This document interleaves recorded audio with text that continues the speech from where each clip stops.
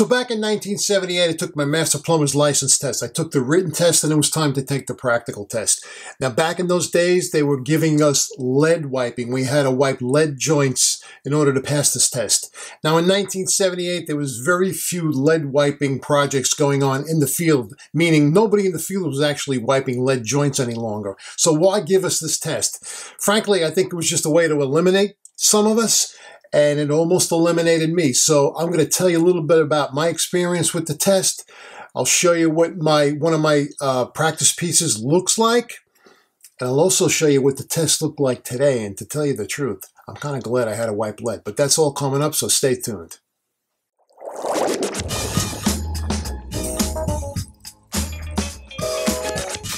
So here is one of many, many practice pieces I did way back in the day. And what you're looking at here is basically a 4-inch stub, which typically you would use for a toilet, which is constructed of lead. This portion is lead. And then it is soldered onto a 4-inch brass ferrule. Then we inserted an 1.5-inch brass solder nipple through the lead. We soldered this joint, which was a horizontal joint. And finally, we had to solder a floor flange on top of the lead. And let me just walk you through it real quickly. So essentially, our first joint was the 4-inch joint. So we had our ferrule, we had our straight piece of lead. We would assemble this, put this together, start to prep it. And in the process of putting our solder on here, which was all done, by the way, with a ladle. We'd get a ladle, and you would kind of knock the ladle into the piece, and as the solder would fall down, it would start to accumulate at the base of the ferrule, thereby heating it. And in order for us to keep the heat in there, we would actually get a bowling pin, stick a bowling pin in the top here to keep the heat in, because what we wanted to do is to get that solder to the point where it was very malleable, because eventually we were going to have to start scraping it up with the ladle and putting it in our wiping cloth, which I will show you in a little bit. And the wiping cloth is what we used actually to come around and do this joint. Once we had the 4-inch joint up, we would knock the bowling pin out in an effort to cool this down, and then we went through a process with a jig, which was a top, a wooden top. We would drill a hole in this piece. We would put the wooden top inside, and on top was a jig that straddled this with a piece of threaded rod and a wing nut. We would turn the wing nut, it would pull the top out and actually pull the lead out and make a perfect flange through which this solder nipple would fit into perfectly. Then we put this onto a jig, which would hold it horizontally for us, and we proceeded to do the horizontal joint. Now, below, we would lay out kind of a mattress-looking material, and we would paint that mattress material with this soil pipe paint, and then we would impregnate that with paraffin wax in order to allow the solder to not stick to it, so that anything that would drop down and fall on this cloth, we would just be able to pick it up without anything sticking to it. So now that we got this horizontal joint made, it was time to do the floor flange. And the floor flange was put on there with a soldering iron and bar solder. There was no torch involved here. It was simply a triangular shaped soldering iron. We would keep that in the flame. We would apply that to the solder and let the solder fall in there, and then we would form that joint by sliding the soldering iron over it. It was quite, at the time, overwhelming for me, because it took me a good month before I was even able to get the hang of getting this joint to stay up. I was getting very discouraged, but you know what? I just kept at it, and about a month into it, it just started happening for me. Now, after we did all of this, bear in mind the test wasn't over. What we had to do is we had to take this whole piece as it is. Again, we had a jig, a wooden jig. we'd put it up on a wooden jig, and we had to caulk this. This ferrule had to be caulked into a 4-inch eighth bend, cast iron eighth bend, which essentially is a 45-degree fitting, which is female at the hub, male at the opposite end. We straddled that fitting in between our knees with this piece on the jig. Some guys would have the solder nipple facing up. Some guys would have it facing to the side. Some guys would have it facing down. And we had to caulk this in to that fitting. And because I don't have all the tools and all the parts and supplies I used to have when I had my business, I decided to do a screencast. So we're going to jump into a screencast. I'm going to show you what I had to do with this. After I did this, I'll show you the process. I'll explain to you what we had to do in terms of caulking it in there. And then we will come back to the bench, and I will show you some examples of the oakum, and I'll show you the wiping cloth and a little bit about the technique I used to actually make the joint. But there it is, guys. That's one of many, many practice pieces, which was nerve-wracking. It was discouraging, but nevertheless, I got through it, and so I hope you enjoy. I hope you enjoy the screencast. So again, I apologize for not having all these tools with me, but when I sold my company, you know, most of my equipment, tools, and materials went with it. At any rate, so after we assembled our piece, we then had to do a horizontal joint into an extra heavy cast iron 8 bend. Now, prior to me taking this test in 1978, I don't know how far back, I don't remember how far back, but after you put this piece in and you caulked it and you poured your lead, the inspector wanted to see the integrity of the joint, and what you had to do was basically you had to crack that hub open. You had to get a hammer, a lump hammer, and bust that thing open, and you had to bust it open without destroying your piece, because they wanted to see that joint. And if you happen to bounce off that hub and it knocked into the lead and it destroyed your piece, that was it. You were done with the test. It was time to take it over again. They had a 55-gallon drum there where guys would just dump their ruined pieces. So that was a bummer. When I took the test, they were allowing us to use split 8 bends. And simply what I did is I bought an 8th bend, and then I took it to a machine shop and they sliced it down the middle vertically. So essentially I had 2 halves. And you assemble the 2 halves, and we used like big stainless steel hose clamps, one around the hub, one around the opposite end. And we would hold that together.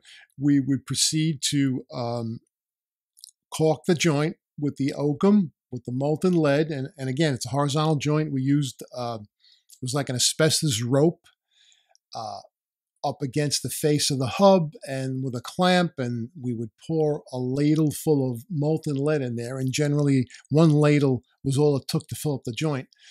And then we would take that rope off, we would have to trim up the lead, and then we would have to proceed to caulk it both inside and outside, and I'll explain that to you when we get back up onto the bench. But this was it. This was the process of going through the practical. And again, they weren't using lead wiping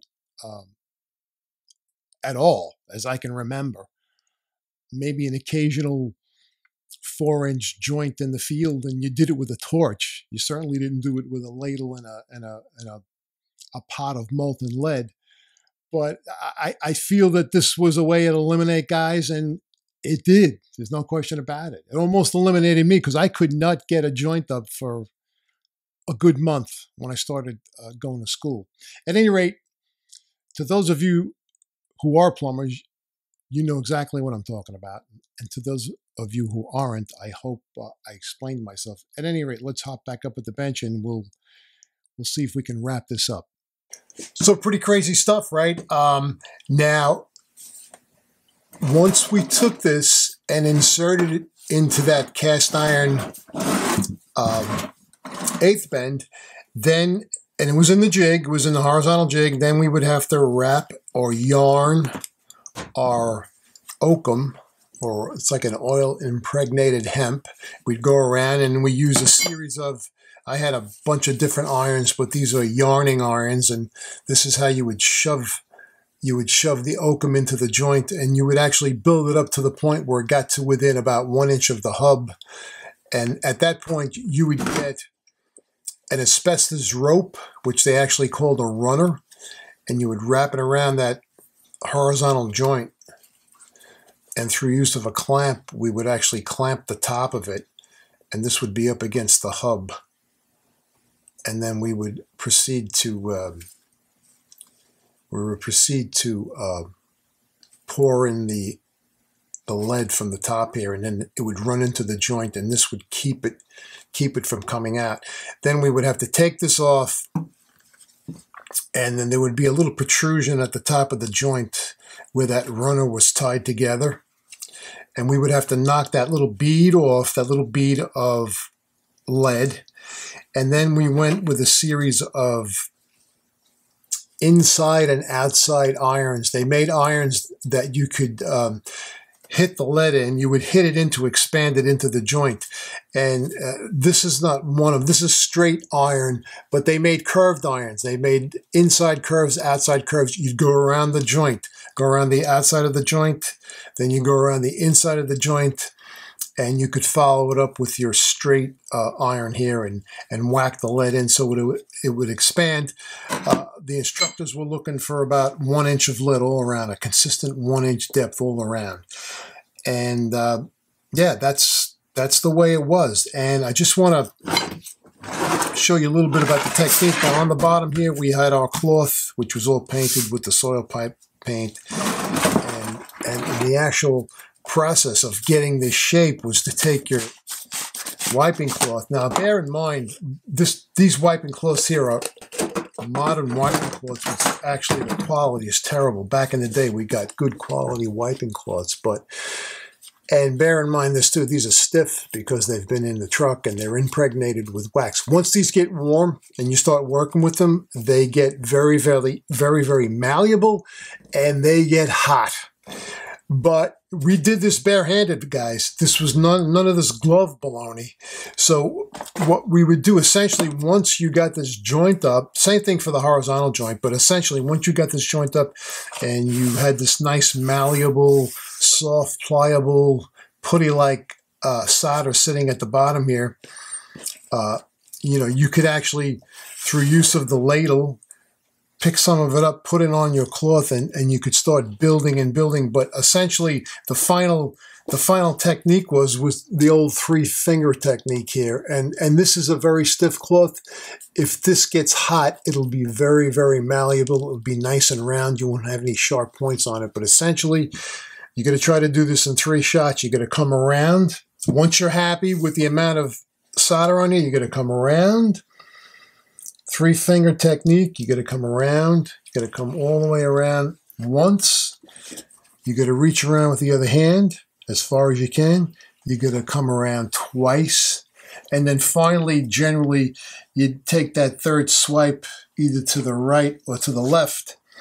And hopefully, you were happy with that joint. As I mentioned, I wasn't happy with my first joint when I did take the test, and the instructors were looking at me like I had 2 heads. And when they told me, you should have left the first one up, I said to myself, shit, what did I go and do? But at any rate, it happened to work out. And that's pretty much it, guys. This was my test. Now, let me back up. Prior to doing this, and prior to constructing this whole piece and caulking it into the 8-bend, and then opening up the 8-bend. And by the way, I was allowed to use the split 8-bend.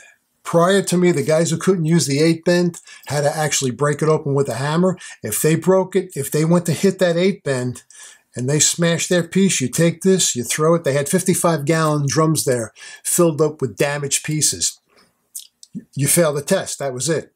You had 3 cracks at taking this. Once you passed the written, you had 3 cracks at the practical. And if you happened to hit this by mistake because you were trying to knock your 8-bend apart, that's it. You failed. But at any rate, prior to going in and doing this, you have to go into a room. They stick you in a room. They give you a riser diagram. They assign you a riser. You have to do the material takeoff, meaning you have to figure out all the cast iron, all the fittings, the amount of oakum, the amount of lead that's going to be needed in order to complete that whole riser. And that's got to be correct. Otherwise, you fail the test. So at the time, it was stressful. It was aggravating. But anyway, I got through it. And I came to find out late July, actually, that I had passed the test. And at age 28, I got my master plumber's license. So what I'm going to do is before we wrap this up, I just want to show you what today's test looks like. And frankly, I'm glad I had a wiped lead. I don't know that I could have passed today's test. But stand by. I'm going to show you what that looks like, and then we'll wrap up this test. But guys, this is what I did. And like I said, this was something that wasn't being done anymore back in 1970. Well, it would be 77, the year before I took the test. And, you know, everybody wondered, why are they making us wipe lead? Well, simply, I think it was to eliminate a lot of guys, because this wasn't easy. And, but, you know, if you wanted your license, you had to go through the pain. At any rate, let's take a look at today's test, and then we will wrap up. All right, so first off, I want to apologize for the fuzzy photo, but I found this online because I couldn't get too much information about it. And let me just say this. I'm not 100% sure about the content of the whole current New York City licensed master plumber's test. So if those of you that are watching this know more about it, please leave your comments below where possibly I or somebody else watching this can get information. But it is my understanding that the practical test today consists of what they call a triple offset, which is a series of fittings and nipples, 3/4 inch, that have to be put together in a specific manner. And it's my understanding that these nipples can be bought in sets, and you're not allowed to use any pipe joint compound or any Teflon on the joints, and you have to put this whole jig together that you're looking at. Once it's all put together, you'll see the pressure test port there on the left. It's pressured up to, I believe it's 100 PSI. If I'm wrong, please correct me. 100 PSI, they put it in water and they look for bubbles. It has to hold for X amount of time. Then in addition, there is a second part of the test, and in the lower right, you're going to see it's a copper jig. It's I believe 3-inch copper that reduces, I believe, to 1 inch, and then from 1 inch to 1/2 inch, or it reduces from 3 inch to 3/4 inch, and then to 1/2 inch. And it's a vertical copper piece. You have to solder vertical copper joints, and there can be no dripping back of the solder from the vertical joint. If it starts to drip back or they see any signs of dripping, you fail the test. Now, I was speaking to somebody today that told me there's also another part to this test that involves vitalic fittings, connecting black pipe to copper pipe with these vitalic fittings. I'm not sure about it. If anybody watching this is sure about it, please leave your comments down below. And I believe there is an element of a riser diagram reading where you have to do some takeoff on materials, but that's what I know about the current New York City licensed master plumber's test. And frankly, guys, I'd rather wipe lead. As much as I had a hard time putting that joint up way back then, I think this is a much more difficult task. So my hat's off to the people who are taking this test today and actually passing it. So that's it. Let's jump back to the video and we will wrap this up. So there you go, guys. My experience with my practical test. Now, I don't know what part of the country some of you may be watching from, but what was your practical test like? I'd love to hear about it. Leave your comments down below this video. You know, it took me a good month before I actually was able to get a 4-inch joint up to stay on the pipe and actually get to actually wipe it. And I was getting really nervous about the process, but, you know, like all of a sudden it came to me and it just started happening. And, you know, when that instructor looked at me and as I was walking out and said to me, you know, you should have left the first joint up, I was like, well, what the hell did that mean? I was really nervous. I actually thought I blew it at that point, but as luck would have it, I actually passed the test. So at age 28, I was a licensed master plumber. So anyway, guys, I hope you enjoyed the video.